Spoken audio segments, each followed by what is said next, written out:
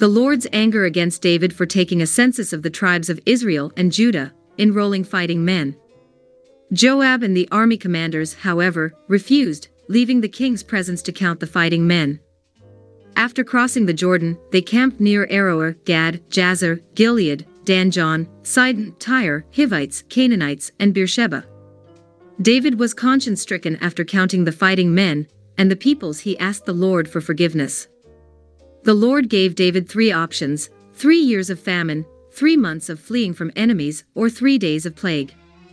David chose the latter and was in deep distress.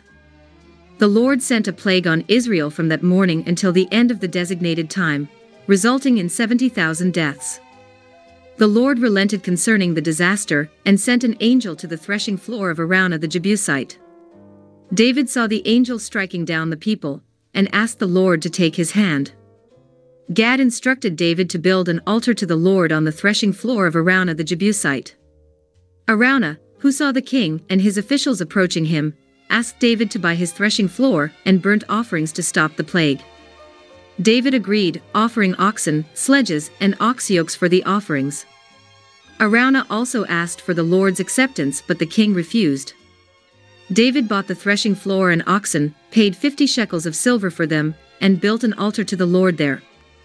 The Lord answered his prayer in behalf of the land, and the plague on Israel was stopped.